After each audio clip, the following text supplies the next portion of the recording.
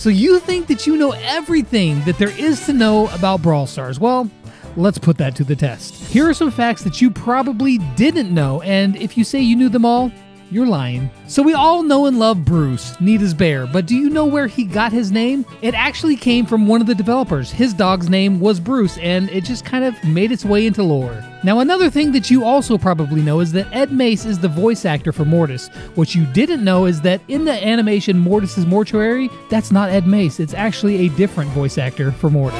Wait, Franklin! Do you not consider me a friend?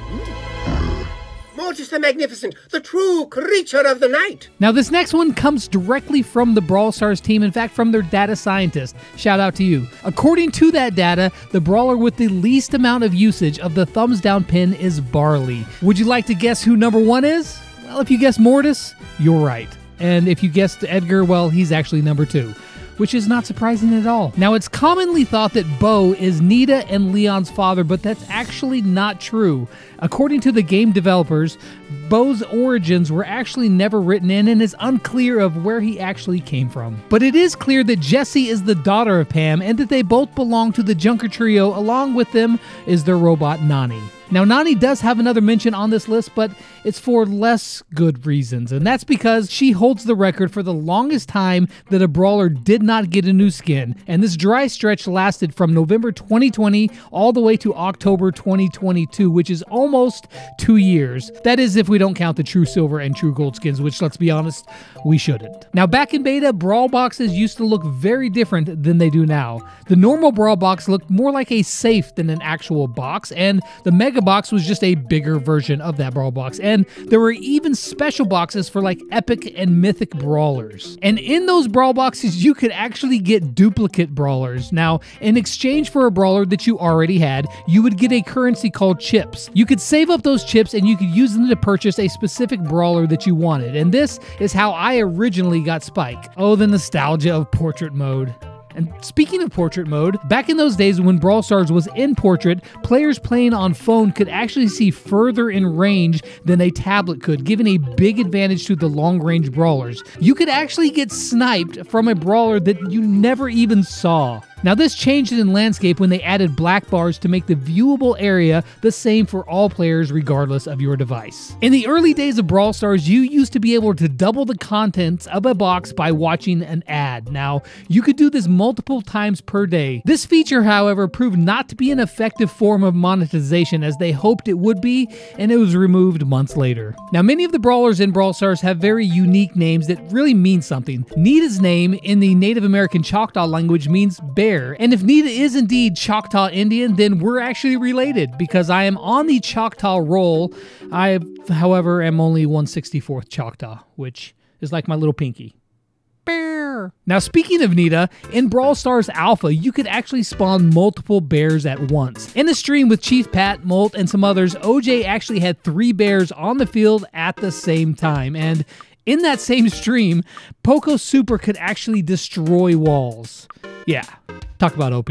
Now, Brawl Stars, as we know it, is set in an amusement park called Star Park, but before that, it was a Wild West theme, and before that, the game was originally set in space. That space game was actually called Project Laser, and then it was changed to Slugfest in the Wild West theme, and then eventually Brawl Stars. Now, this next one, I don't know why I've never noticed it before, but I haven't. When you have the shield gear equipped, your health bar will have a light green bar going through it, showing how much charge the shield has before you break into your normal health pool. Did you know that the Chinese version of Brawl Stars is quite a bit different than normal global Brawl Stars? Aside from the Chinese players only being able to play with players from their country, there's some other differences. Among those changes are guaranteed brawler drops, as well as you're on a limit to how many mega boxes you can buy per day.